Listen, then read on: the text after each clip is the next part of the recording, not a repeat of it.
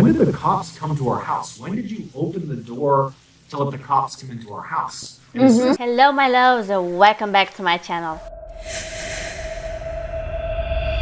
Today we're gonna react to Mr. Ballen because you love him. We all love him. Let's get into this. Cranbrook, which is a small snowy town in British Columbia, Canada, used I to be a love place snow. no one had heard of.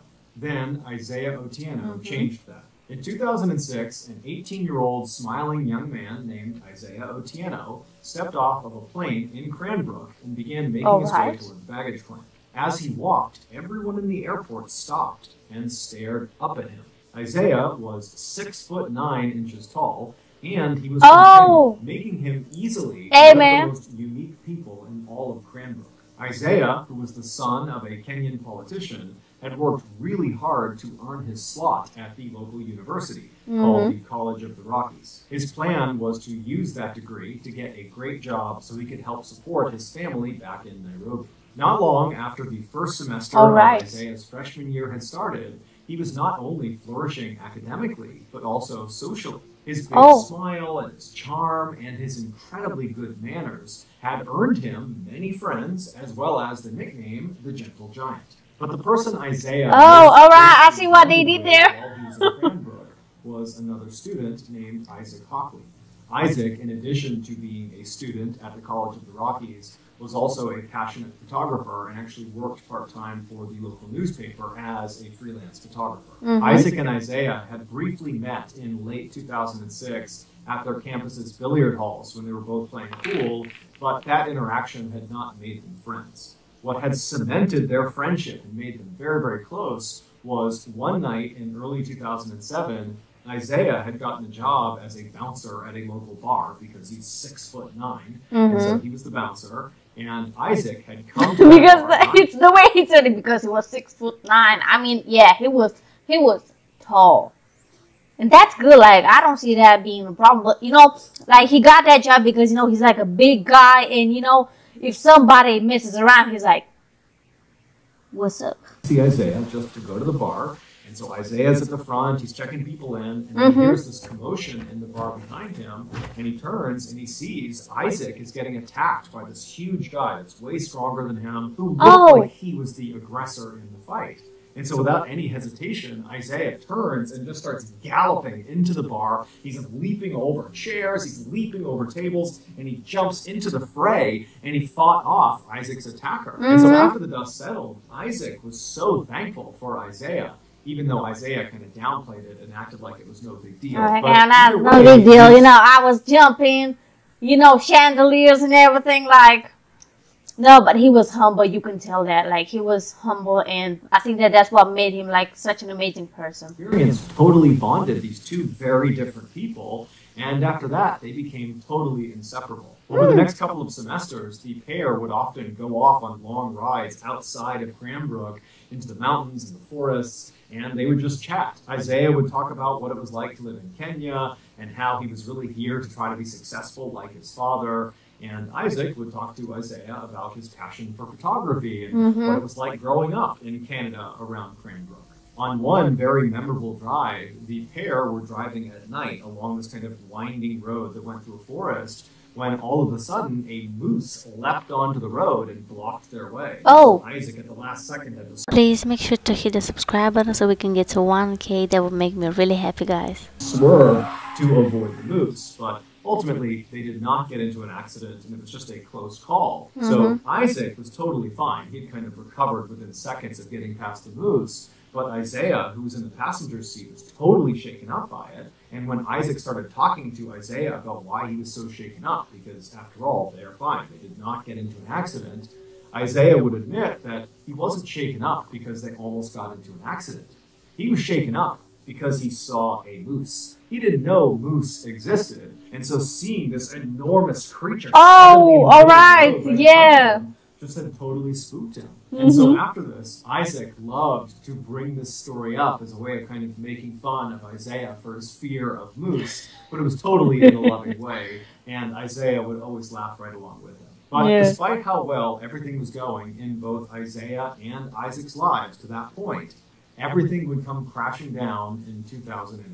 On Pun May intended, 13th, I guess. 2008, so 2 years after Isaiah showed up in Canada, Isaac got a phone call from his employer, the local newspaper, who told him he needed to head into town to take some pictures of a crash that had just happened. A helicopter had been flying over Cranbrook conducting a power line survey when they had lost power and crashed. And all three people, the pilot and the two people in back who were actually doing the survey, they all died on impact. Isaac, like everybody else who heard about this, was totally shocked. One, because it was totally tragic and horrible, but two, because nothing ever happened in Cranbrook. So to have something so big like this happen right downtown was just unheard of. And so Isaac hopped in his car and he began making his way. Please don't tell me. And it didn't take long before he saw this massive ring of people right at the intersection between 10th and 14th Street.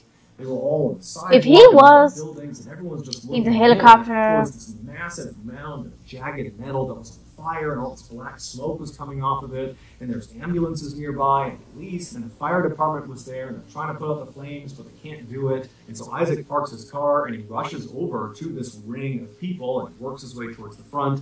He pulls out his camera, and he began taking pictures, first of the wreckage and the fire, and then also of the police as they put tarps over the bodies. Little did Isaac know, these pictures he was taking were about to take on a whole new significance for him. Earlier that day, just before 1 p.m., Isaiah wrapped up his final class of the day, and after he was done, he remembered he had some letters in his backpack that he had been meaning to mail to his family back in Kenya. And so he decided on his way home, he would make a detour to the post office and he would mail those letters. And so he left the building where this final class was, and he stepped out into the bright sunshine of that May day.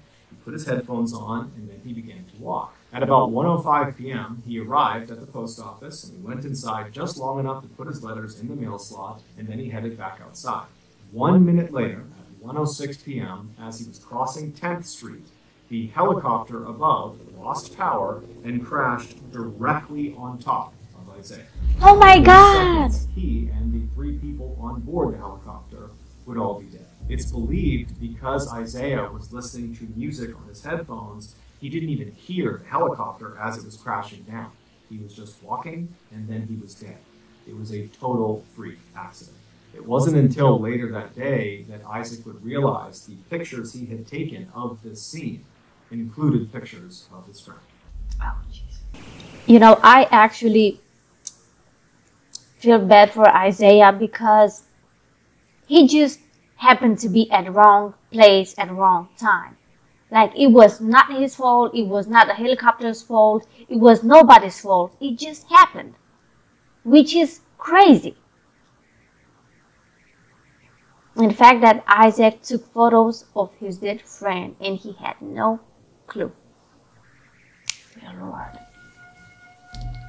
On a warm summer night in 1998, a 7-year-old boy named Tyler Florian fell asleep watching TV on his living room couch. Tyler lived with his parents as well as his older brother, Will, who was 10 years old, in a modest 2-story home in a rural neighborhood in West Virginia. That night, Tyler's father, who normally tucked the boys in at night, was out for work. And so after Tyler fell asleep, it was his mother who gently woke him up and encouraged him to head upstairs to his room. And so Tyler, he gets off the couch and is groggy, and he makes his way over to the stairs. He climbs up the stairs and he turns right and heads down the hallway to his room. He goes into his bedroom, he climbs into his bed, and then he falls asleep. In order to understand what happens next, you need to have a good understanding of the layout of the second floor hallway. That hallway stretched from the front of the house all the way to the back of the house. And at either end of this hallway were doors that led outside of the house, and these doors had big windows on them. The front of the house, that door, if you walked out it, you'd be walking out onto a balcony that overlooked the front yard of the property. But if you walked out the back door of this second floor hallway, you would not be walking onto a balcony. You would not even be on the second floor. You'd be basically stepping into the backyard of the house. And the reason for this is because the house was built into a hill. And so the back half of the house is literally underground in the hill. And so there is no door on the lower half of the house because there's earth behind the door. And so it's that second floor doorway at the end of the hall that serves as kind of like the exit to the backyard of the house. So with that in mind, Tyler, he gets upstairs, he goes to his bedroom, which is towards the front half of this hallway, and he falls asleep. And then only about an hour after falling asleep, he wakes up to the sound of someone using the bathroom. Tyler's bedroom was positioned right across the hall from the bathroom, and his door was open, and so Tyler's laying on his bed, he opens his eyes, and he's looking. Oh, and he can look through his door and see into the bathroom. Oh, that's just, ooh. Close the doors, you know what I mean? Like, close the doors. Why would you sleep with your door open? No. We're not about to do that. Please make sure to hit the subscribe button so we can get to 1K. That would make me really happy, guys. In the bathroom, and the bathroom, the door is shut. But you can see there's light coming out from underneath the bottom of the door, so he knows someone's in there. And so Tyler's just laying there watching whoever's in there. He's assuming it's his brother, who has a habit of going to the bathroom in the middle of the night. And so he's just kind of watching. And it's not. He hears the flick of the light as it's turned off, and he sees the light disappear from inside the bathroom. The door swings open, and sure enough, it's his brother who steps back into the hallway. Oh. Tyler looks into Tyler's room, but doesn't attempt to interact with Tyler. Instead, Will just turns and walks back down the hallway towards his bedroom. And so as Tyler is listening to the sound of his brother's footsteps fade down the hallway, he closes his eyes again and prepares to go back to sleep. But as he's laying there with his eyes closed, he can tell that his brother has stopped short of his bedroom and has turned around and is now walking back up the hallway towards the bathroom and towards Tyler's room. And so Tyler opens his eyes again because he knows his brother is about to be right in front of his bedroom, and he's thinking, okay, maybe he forgot something in the bathroom. And so Tyler decides to just watch to see what his brother does. And so sure enough, Will walks all the way up until he's standing right in front of Tyler's open door. But instead of going into the bathroom, Will walks into Tyler's room. And right away, Tyler sits up and says, hey, what are you doing? What's going on? And his brother, he pauses for a second, and he begins to say something that sounds like he saw something out there, but he's hesitant. He doesn't really know how he wants to frame the thing he wants to say. And so Tyler's like, come on, what are you doing? It's the middle of the night. What's going on? And finally, Will just blurts out, I keep seeing a man wearing stripes at the end of the hallway. And so Tyler... At first, I thought that it was somebody that broke into the house and they used the bathroom. And I was just thinking, why would you break into a house, take some valuable possessions, and then you go take a leak? It doesn't make any sense. But it has happened before. But yeah, and what he saw in stripes, He hears this and he can't compute what he's being told. And so he just says, what? What are you talking about, Will? What did you see in the hallway? Do you want to do this? Do you? And Will would say again, I keep seeing a man wearing stripes at the end of the hallway. I've seen him a couple times in the last couple of days. I go to the bathroom, and then when I start walking back, I see him outside the back door in our backyard. And so Tyler is so scared because his brother does not sound like he's making a joke. His brother sounds like he's telling the truth, and just the fact that his brother can't quite find the words to describe what he saw makes it even creepier. More real. And so Tyler, he gets out of bed and he says, Will, we've got to go tell Mom.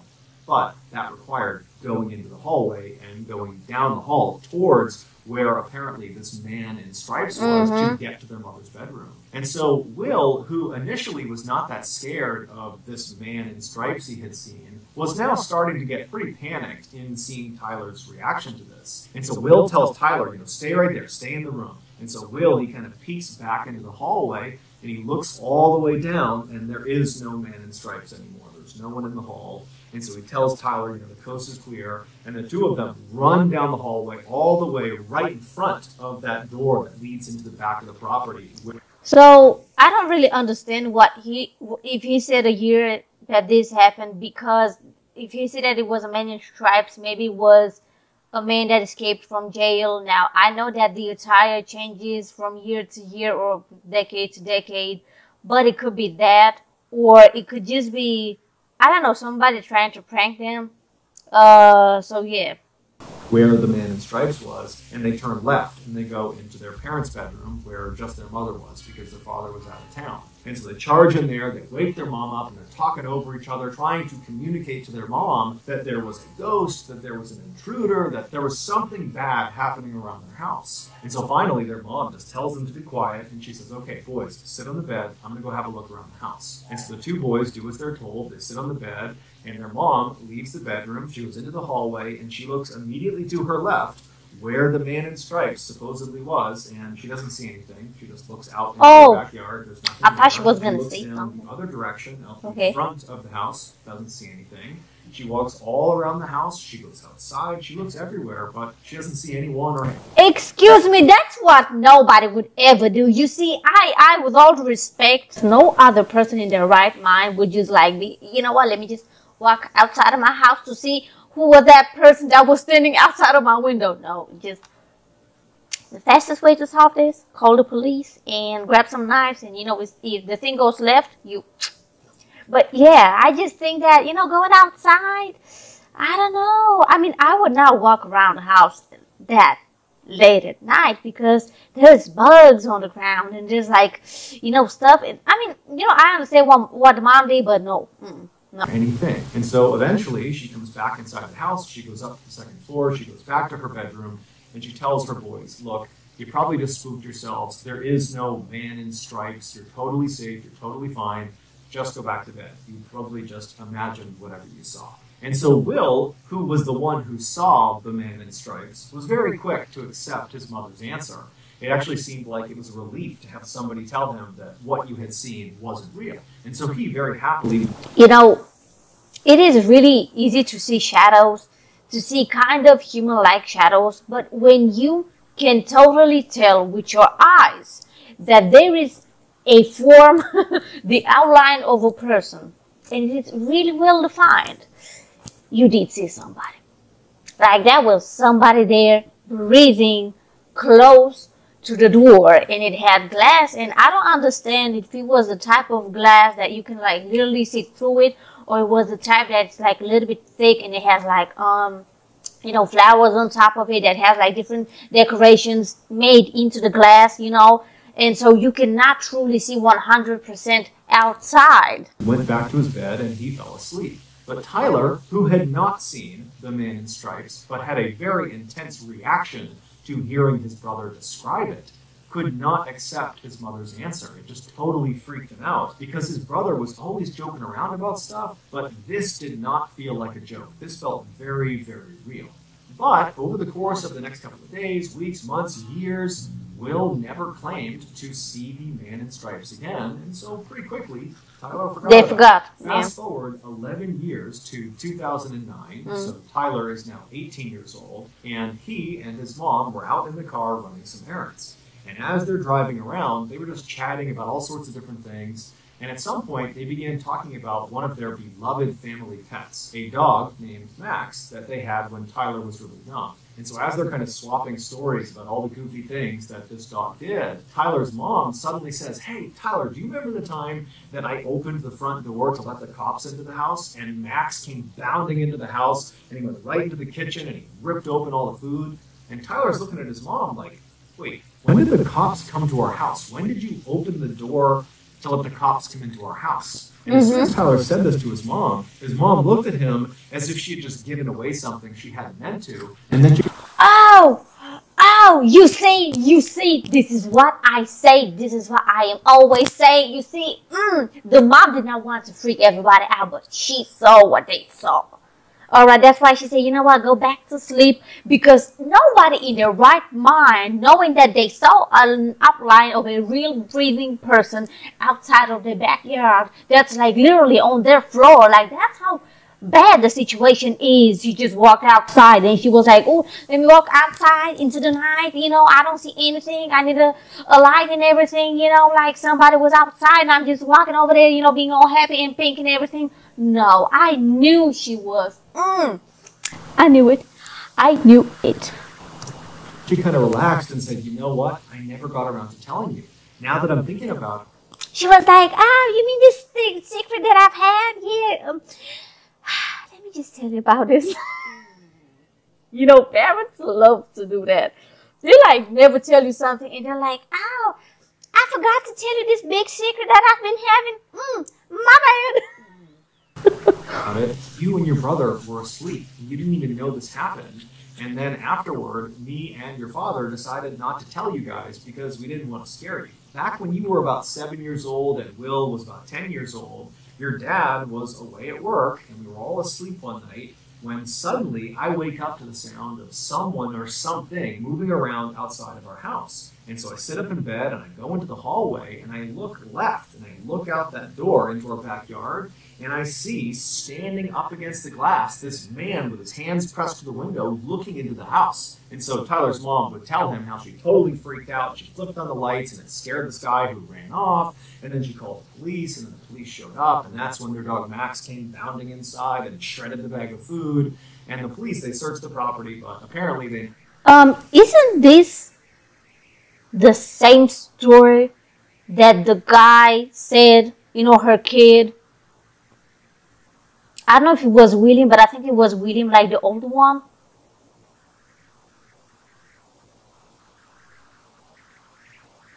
They never found this guy. Tyler's mom would go on to tell him that the police warned her that her description of this man that was standing at their back door matched the description of a man who was wanted for murder who was on the loose in the area. Tyler was dumbfounded. He didn't remember this because obviously he had been asleep because this is something he would have remembered.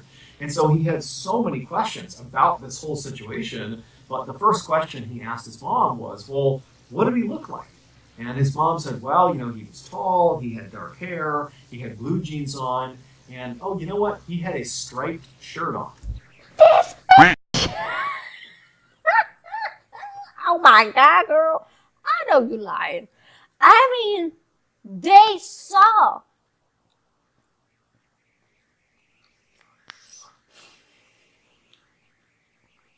It is the same story, but the mom was like, you know what? Did y'all see this? I forget that. And she came up and she told her own story. And it's just mind-blowing that the kids actually saw a murderer outside of their house. And the mom was like, no, it's all right. Just go back to sleep. Let me call the police. Oh, my God. Yo. Parents are on another level for real. They're like on another level. Man. It would turn out for a couple of days in the summer of 1998, this suspected murderer who was on the run from police had apparently been hiding out on Tyler's family's property, and in the middle of the night, for whatever reason, this suspected murderer would walk over to the back door of the second floor hallway and he would put his face up to the glass and he would stare into their home. This was the man in stripes that Will claimed to have seen. He was real. Tyler, after making this connection, would follow up with his family members and he would do some digging of his own, but he was never able to figure out who the man in stripes was or what happened. What it was truly funny is how the mother forgot that in a matter of days. And the mother was like, yeah, what story? It's just that, I don't know, like I have a lot of stuff in my mind. But let me tell you about something that happened to me. So one night I was hearing some stuff and I go outside and guess what I see? I see a man in stripes. No, don't interrupt me. I'm talking. So I saw this man in stripes. And what were you going to tell me? You saw a man in stripes too? Are you sure? I don't remember you telling me this story. I don't remember it. Like, when did you say this happened? No, I don't remember. But let me continue with this. So, you know, the next thing that I know is that I'm calling the police. And, you know, what do you mean it happened a few days after? No. I mean, you were a little kid, like, maybe you're imagining things. No, so I called the police.